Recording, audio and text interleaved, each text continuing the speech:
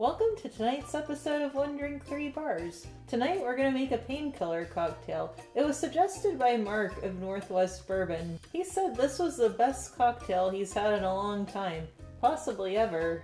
The painkiller is traditionally made with Pussers rum. Pussers rum is a recreation of the British Royal Navy rum that was issued to every sailor until 1970. First I'm going to make an official Pussers painkiller in this official mug. And then I'm going to make one with Smith & Cross and we'll compare the two. Conveniently, Pussers provides the recipe on the mug itself. You can make it with 2, 3, or 4 ounces of rum. I think I'm going to stay in the middle and use 3 ounces.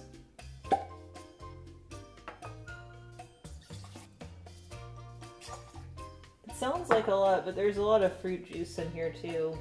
Next we do 4 ounces of pineapple juice.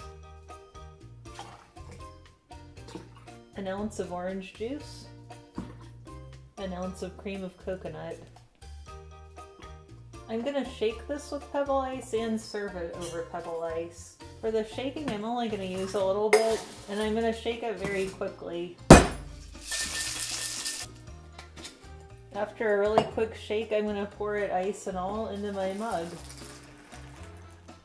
I'm gonna finish it off with some nutmeg. Freshly grated nutmeg would probably be even nicer, but this will do in a pinch. And I'm finally going to put a Surfside Sips glass straw in it. Here we have our official Pussers painkiller. For the unofficial painkiller with Smith & Cross rum, I'm doing everything exactly the same.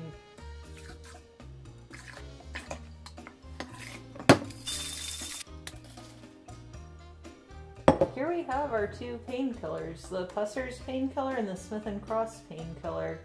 This one's not lying when it says Navy strength. This is 57% alcohol and this is 42%, so I think this one's going to have some more kick.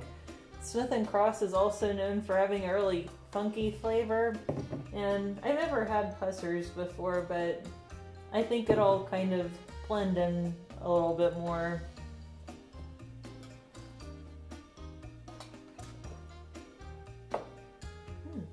Pretty tasty.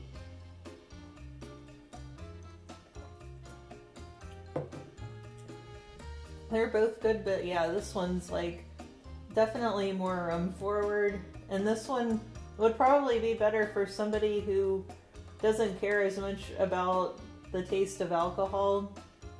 They both remind me of kind of an upgraded version of a pina colada. They're very similar drinks. Let me know if you've tried a painkiller and what you thought of it, what kind of rum was in it. And also, while you're enjoying your painkiller, check out Northwest Bourbon. He does some really good deep dives into different types of bourbon. He has a really impressive collection. So definitely give him a watch and a subscribe. Thanks again for the suggestion. And thank you for watching. I'll see you next time.